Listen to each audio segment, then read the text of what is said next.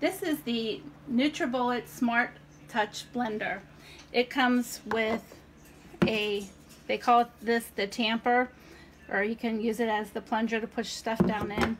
This is just a cap that once you're blending, and if you need to add ingredients, that you can add that into the top and push it down with this. It comes with the lid, of course, and a recipe book.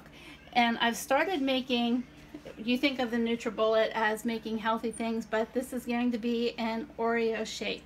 So I just have some milk and ice cream in here. So I'm going to place the lid on. The lid has to be firmly pushed down and locked on the sides, in the front, and back here. Once it's all locked in, these lights will light up. Now it does do purees, soups, frozen drinks, and smoothies, and that's all timed out. So since I'm going to do the frozen drink, I'm just going to hit that button, and it's going to go for 20 seconds. You can shut it off at any point by just touching the program that you have selected, or the power brings it back. Now as you can see, it also has low, medium, high, and the pulse. So if I just push the low, it's just going to be a constant blending.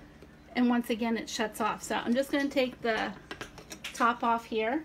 I'm going to drop my Oreos down in and continue making my shake.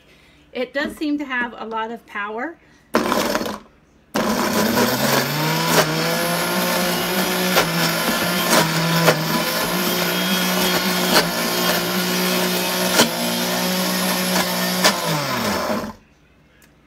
And like I said, this seems like it blends really good. You can use it for a wide variety of things, and that's the NutriBullet.